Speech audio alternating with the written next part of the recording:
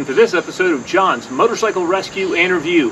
Today I'm really excited to be looking at two classic big bore Yamaha motorcycles. The focus of this review is not really to compare which one of these bikes is the quickest or the fastest or the best performing bike. That's kind of a no-brainer. We'll be looking at the evolution of Yamaha's big bore air-cooled four-cylinder motorcycles between the late 70s when the XS1100 debuted and the mid-80s when the FJ1100 and FJ1200 were introduced. In a couple of minutes I'll be gearing up and we will take both of these bikes out on the road and see what they're like to ride. We'll do some roll-on comparison tests between the two. If you're like me and you like classic muscle bikes from the 1970s and 1980s, please like and subscribe. I feature lots of great classic muscle bike content on this channel. In 1978, when Yamaha's XS1100 originally debuted, for a time it was the quickest production motorcycle that money could buy. And even after it had been superseded as the ultimate king of the quarter mile, it was still the king of roll-on. And so in any contest of speed from 40 to 80 miles an hour in top gear, the XS1100 just walked away from pretty much any other production bike out. And it held that title for quite a long time. The XS1100 has a big 8-valve four-cylinder motor. It's an air-cooled motor. And at the time of its debut, all of the other big bikes were 1,000 cc's. And so the 1,100cc motor in this bike really put everybody else on the trailer.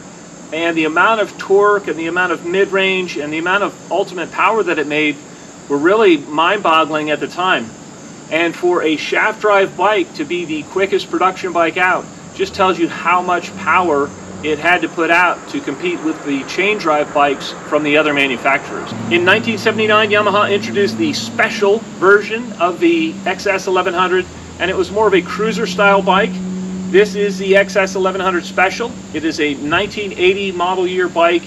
It's got 5,000 original miles on it, and it is still a quick bike. It's still a really fun bike to ride. I have some review videos of this bike and some comparisons with the other muscle cruisers from the time, so please feel free to check those out as well. While the Yamaha was a very quick bike in a straight line and a very smooth bike, and it made a very good touring bike and cross-country bike, it wasn't all sunshine and roses. The suspension on the bike and the heft of the bike made it handle kind of odd. It had a little bit of a rake to the front end, and so it was stable in a straight line, and again that aided in the touring ability of the bike, but it made it a little bit odd in the corners and you had to get used to it.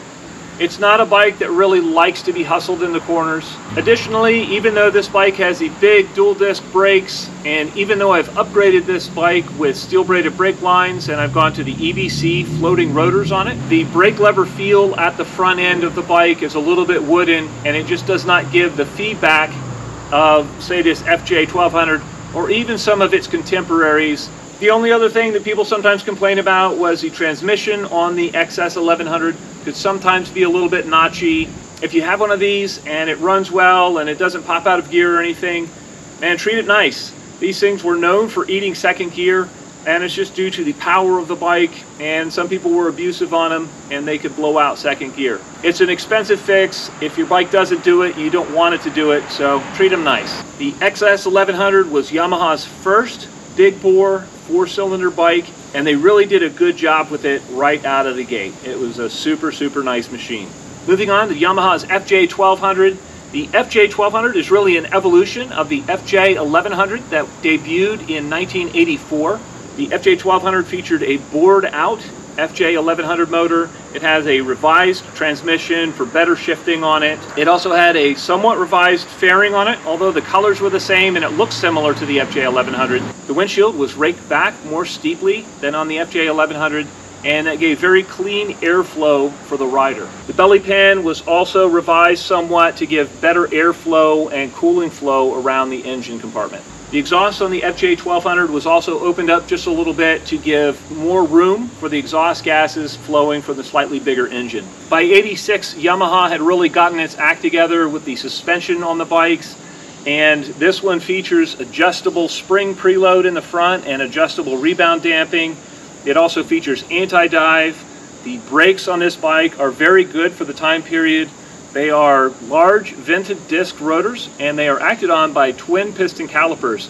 The FJ1200 has a hydraulic clutch, and it works very well with the slick shifting 5-speed transmission on this bike. Out back, the FJ1200 has an aluminum box section swing arm. It has chain drive. It also has dual piston calipers in the back acting on a single vented disc, and it had the linkage type rear suspension, which gave it better control. One feature of the FJ1200 that's very much like the original XS1100 is that this bike was king of the roll-on contest. From 40 miles an hour to 80 miles an hour, there was not a quicker production bike available, and this bike bested known muscle bikes such as the VMAX and the V65 Magna, and even Suzuki's GS1150 ES. One interesting thing about the motor in the FJ1200, it is a 16-valve motor, but it is still an air-cooled motor. It has a very large oil cooler on it. Most of the competition to the FJ1200 had liquid-cooled motors in them. All right, enough talk. What are these bikes like out on the road? How does late 70s technology compare with mid-80s technology? I'm going to gear up. I'll bring the camera along. Let's find out together. Let's ride.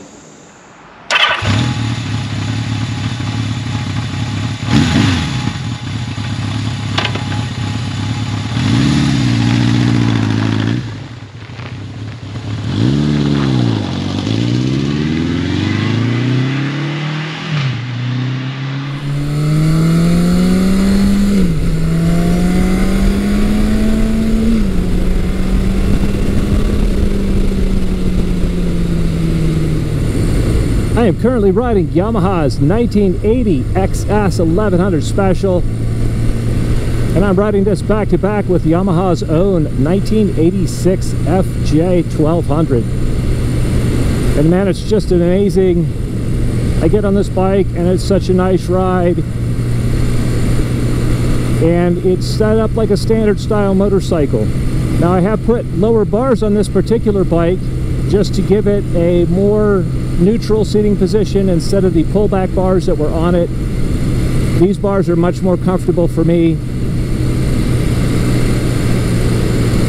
but this is just a nice riding, very smooth powerhouse of a standard style motorcycle.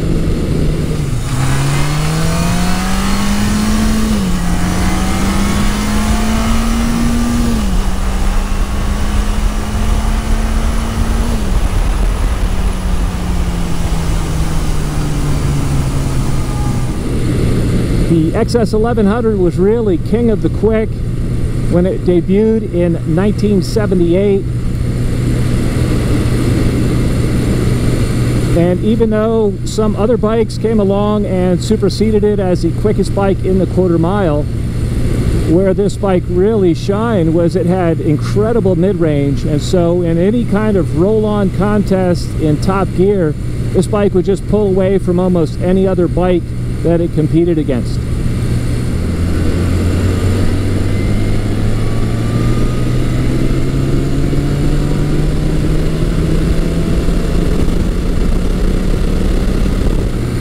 The model I'm riding is the special model, and it's more of a cruiser style than the original, more standard style motorcycle, but it has the same engine, same shaft drive, and the special version of the XS1100 supposedly has even better handling.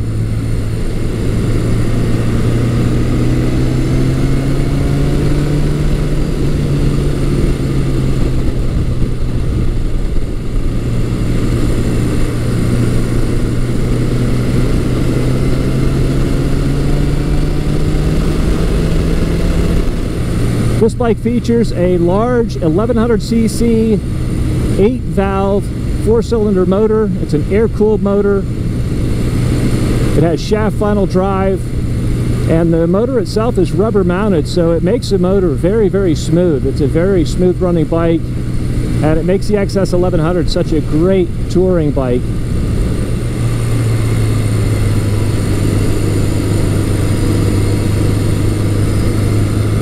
And as long as you're not getting into the corners too hot, this bike handles fairly well.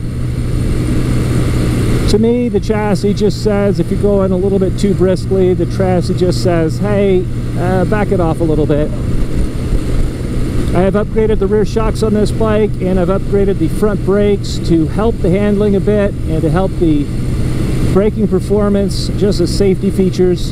And so it does stop nicely. It doesn't have as much feedback or feel as the FJ1200 brakes do, even in standard form.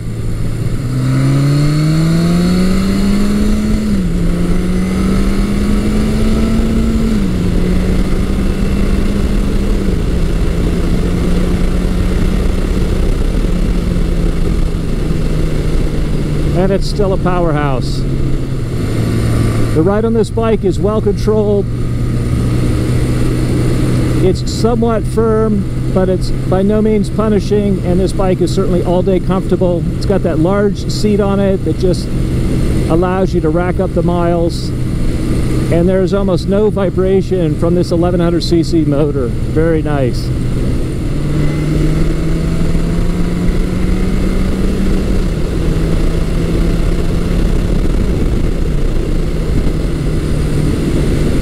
Even up through the RPM range, this bike is super smooth, and as you get on the throttle, it's almost less vibration than just when you're cruising along at 55 miles an hour. This bike revs just under 4,000 RPM at 55,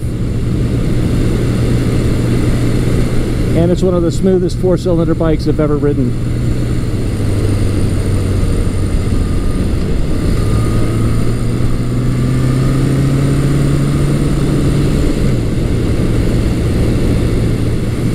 Like the FJ1200, this Yamaha XS1100 is very stable at speed. It has a little bit of a raked out front end on it, and that enhances the stability.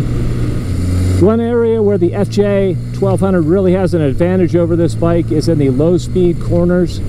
I really have to fight this bike a little bit in the corners just to kind of keep it down in. And it's almost as if it has a high balancing point, and it either wants to kind of dip down into the corners and fall in, or stand up a little bit. So it just takes a little bit more effort. It takes getting used to. It's not really a big deal, but it's noteworthy. These bikes are both all-day comfortable mileage eaters. And this bike, if you wanted to do some serious highway touring, you would definitely need to add a windshield. Both the bikes have awesome mid-range. They both just scoot right out of the corners, even from a low RPM.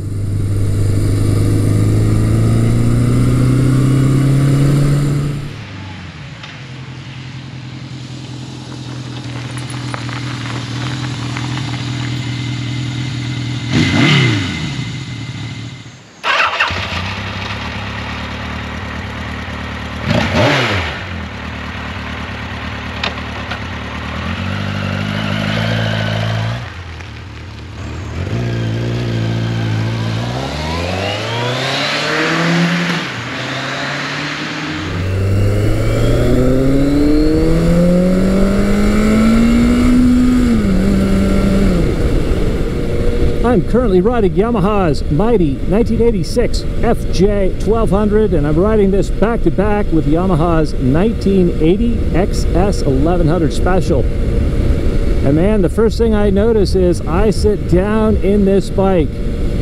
I sit much lower, the seat height is lower, this bike feels long and low, and I feel more a part of the bike instead of a separate item up on top of the bike.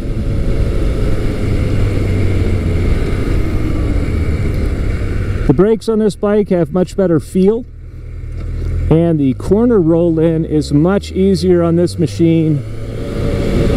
Both of these bikes are 5 speeds. The transmission in this FJ1200 definitely shifts more precisely, and it's just easier. I don't ever get the feeling that I might miss a shift.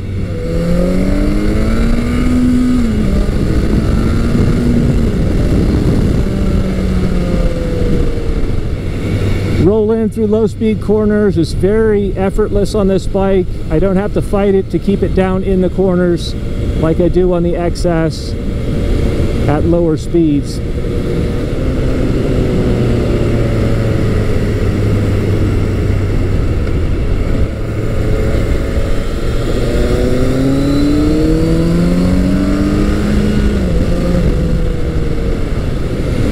Have a little bit of a lean into the bars. The wind protection on this bike is very nice. The fairing design on it is such that it doesn't give me a lot of wind turbulence in my helmet. It's a very quiet ride. And because of the lean, this would be more suited for higher speed riding over long distances.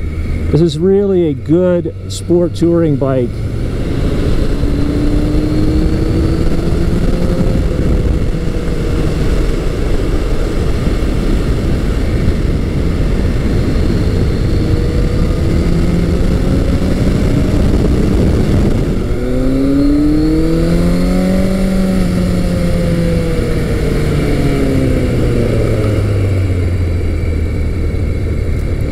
The suspension is well controlled under braking.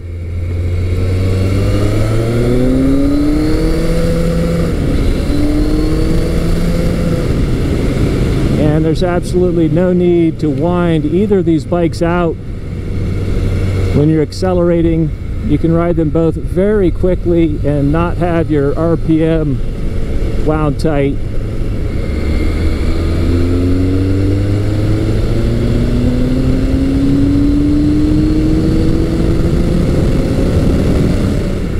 Though both of these bikes are very smooth and they both have rubber mounted engines, I do get more vibration through the handlebars on this FJ1200.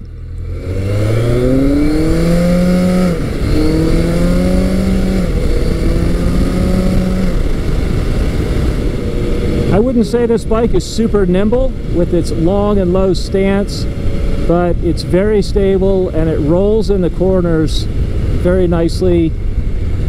Minimal effort, and it just holds a line wherever you're at. It doesn't want to stand up or drop in.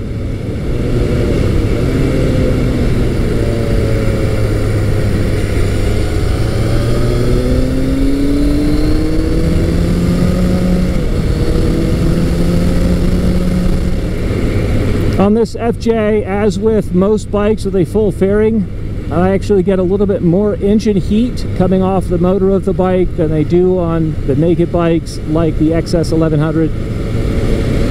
And while that's great on a day where it's 70 degrees or below, on a warm day that can really kind of roast your lower legs and the under part of your thighs.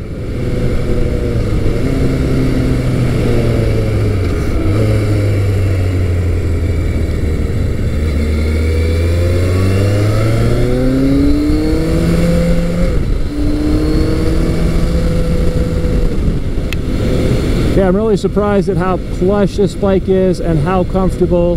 That long wheelbase, I think, soaks up some of the bumps as well. And this is a nice, comfortable place to be. I have a little bit less legroom on the FJ than I do on the XS1100. When you look at the FJ1200, it's obviously a sport bike, and so it would be easy to assume that it has a very narrow range of riding ability, and it would only be a bike that you could go fast on. And the surprising thing is, between these two bikes, this FJ has a much broader range of riding ability than the XS1100. And not only can you do sport riding on this FJ, but you can just cruise around on it, you can do touring on it, and it does each of those tasks very, very competently.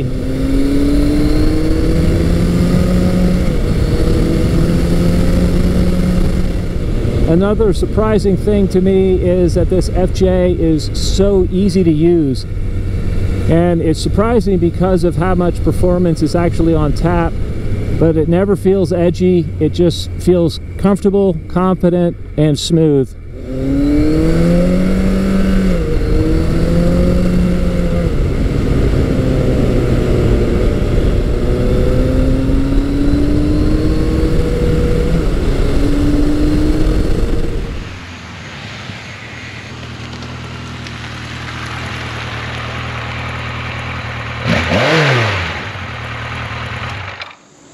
lot of fun. It's super cool to be able to ride these classic bikes back to back and to get a feel for them, to get a feel for what they're like out on the road. I was actually really surprised at how nicely this Yamaha XS1100 rides. It is so smooth, it's still a powerhouse, it's entertaining to ride, but you can ride it at a legal pace and it doesn't pressure you to go fast, but when you want it, it just has it in a straight line. As long as you keep your cornering speeds to a moderate level and you're just out enjoying the day, this XS1100, it doesn't handle bad, the brakes are adequate, but it's only when you kind of wick it up and are driving it in a sporting fashion that you really want some better feedback from the front brakes and a little bit better feel from the suspension. I know that's not really what this bike is designed for, but I like to have that option on my bikes if possible. And that brings us to this FJ1200.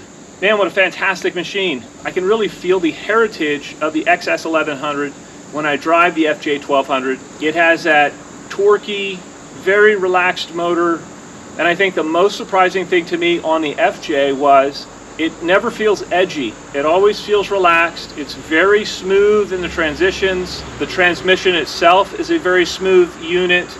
I do get a little bit more buzz through the handlebars on the FJ1200 than I actually get on the XS1100.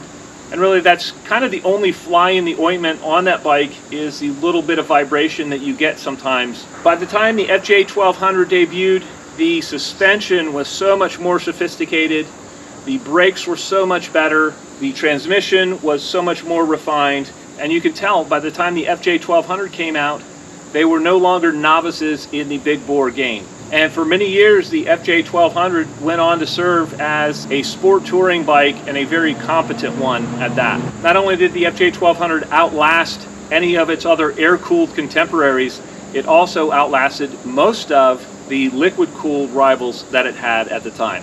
That's how good it is. The only negatives with the FJ1200 are kind of shared with any fully fared bike and any bike that has a more racy seating position, and that is the seating tuck can get a little bit old at lower speeds if you're doing less than highway speeds. This bike also generates a decent amount of engine heat, and you get that on your lower legs and the kind of the backs of your thighs as you're riding. On a hot day, it can be kind of brutal, but on a cold day, it's really nice. And the only other downside for me is, being a tall guy, the FJ1200 has less legroom than this XS1100 does.